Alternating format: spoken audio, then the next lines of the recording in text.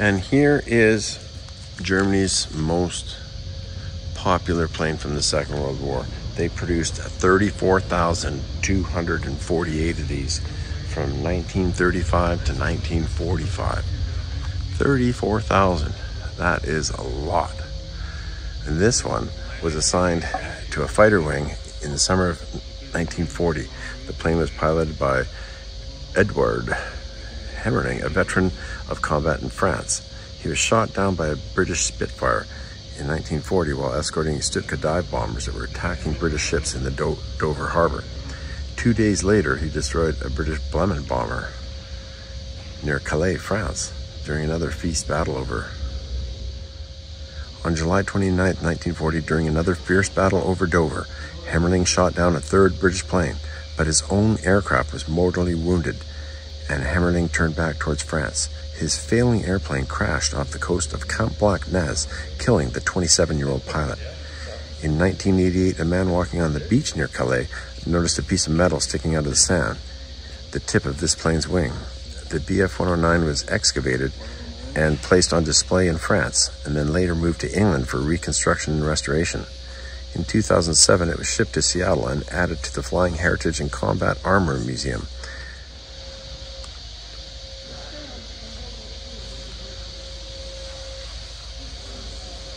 There's a big 20mm cannon that fires up the middle. It fires right out the middle of the engine. It goes right through the propeller. 20mm cannon, which is big.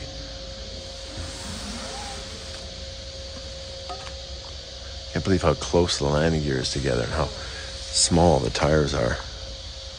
Saving weight. The Bf 109 is actually the smallest fighter of its kind. It's quite a bit smaller than all the American stuff, way smaller than a P-51 Mustang. Smaller than the ME-262 that's parked right next to it. It's got a small cockpit, small inside, but it's one of the most produced aircraft ever. I think it ranks third or something like that in the story of this airplane.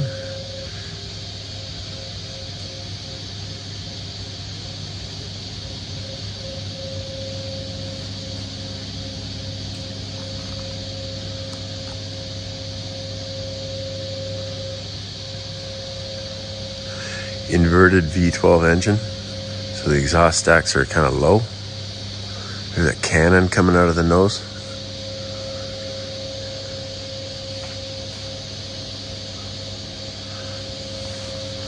I thought there was supposed to be 2 more cannons, or actually just machine guns underneath the engine that fired forward. This one has cannons outside the propeller arc in the wing, so this one has 3 cannons. It's supposed to have 2 machine guns as well.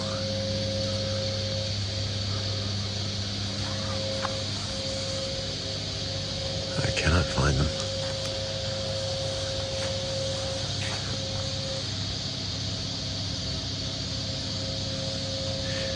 Behind it is a whole bunch of stuff from the ME-262. All the engine cowlings, looks like an oil tank there, a fuel tank.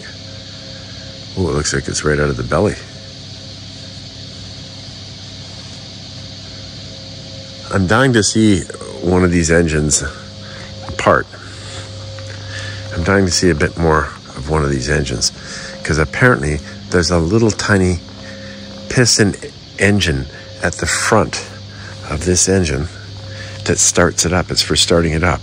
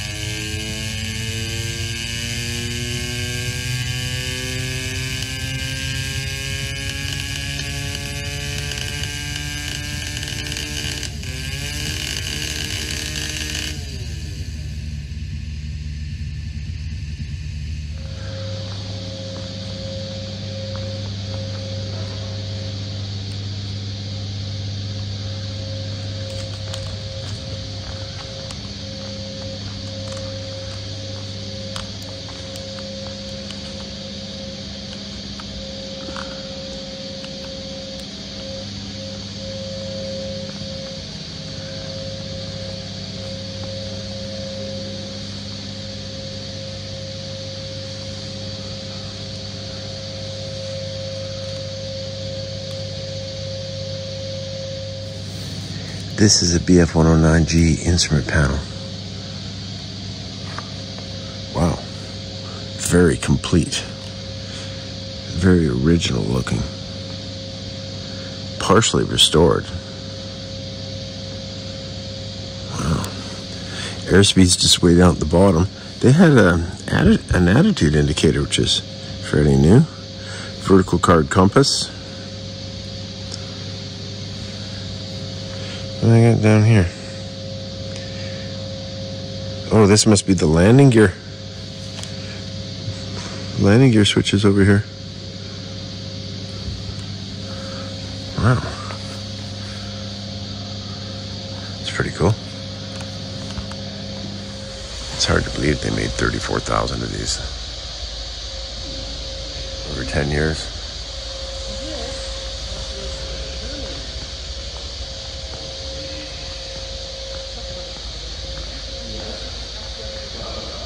There's good videos on the internet of this thing flying. Flying around with their 190 Focke-Wulf. Tanks everywhere in here. They say they have 40 tanks. And this is really special. It would be a brand new Stuka.